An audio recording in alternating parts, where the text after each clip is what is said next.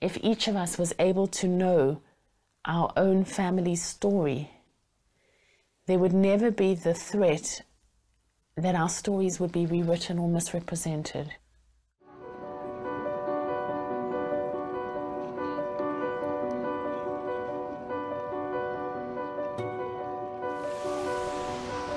Pa and Ma, I have a sense that something is going to happen soon. Thousands and thousands are dying, but we have to keep our courage up. These are words written by Flip Slier on the 13th of July, 1942. Soon, he will be murdered. I am Paula Slier. He's my first cousin, once removed. I have returned to the city of his birth, Amsterdam, to tell the story of his death.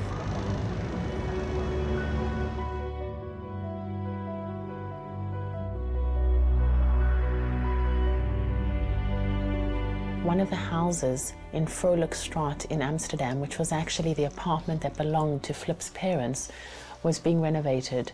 The roof of the toilet was knocked down, as was the whole apartment, and a box of letters came tumbling down to the floor. And those were the letters that were written by Flip Slier. He was gassed in Sobibor concentration camp in Poland, but I knew very little else about him.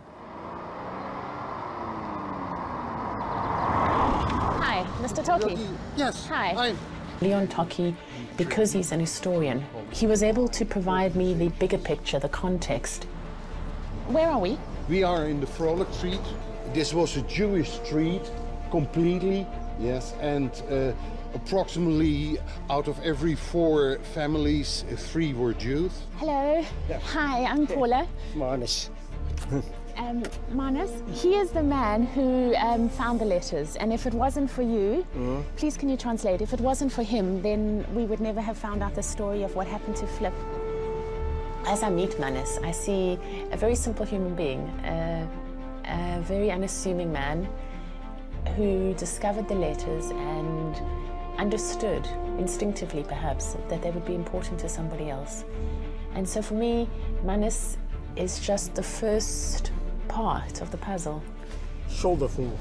Dus zeg maar, dit is hetzelfde soort huis, deze. En dan de bovenste vloer.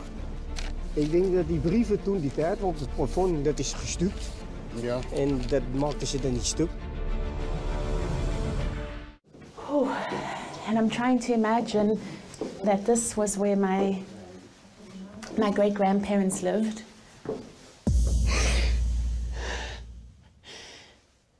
So 70 years ago, this is where my family lived. From what I understand, it was from this house that Flip's parents were taken. They died in the camps eventually.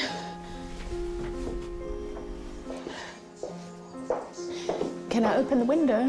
Yes, open it. So I'm imagining Flip's mother, maybe looking out of the window, standing, perhaps afraid to come too close, looking for her son, worried about her son. Ja, doen we nou open hoor. Ja? It's Hier de okay. wc. Ja. Kijk, en dat is nog het oude plafond. Daarboven, tussen die en daarboven, daar was het.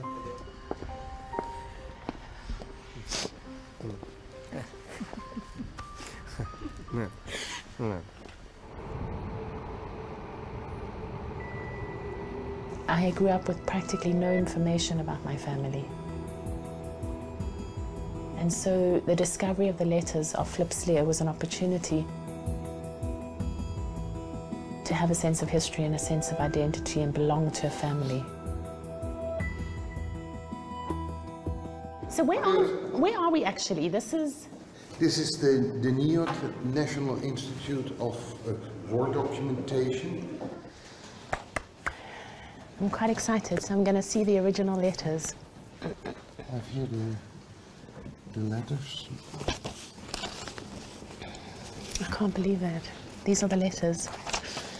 Actually, I'm holding in my hand my first cousin's once removed letters from 70 years ago. I can't believe it.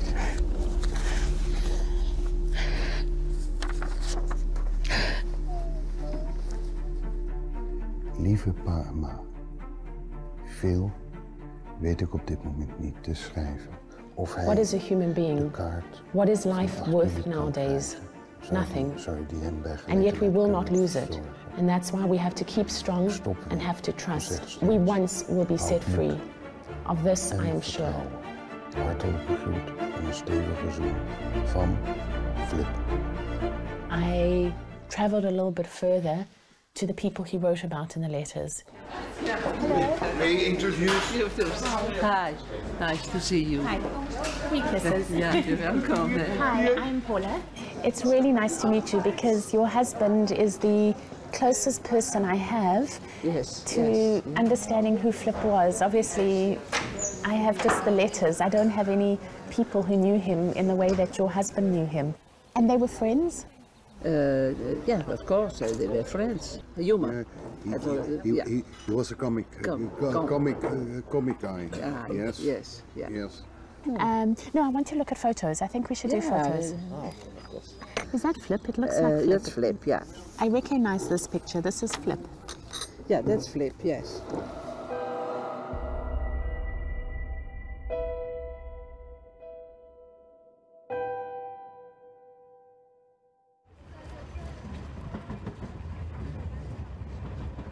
Paula, we are here for you on a very sensitive place and maybe emotional. Flip, he was under the clock, and that's the clock upstairs. And the Gestapo looked for people who go on a journey but didn't have a permit. They just ask you, say, do you have a permit to travel? You don't have a permit to travel, and you were caught.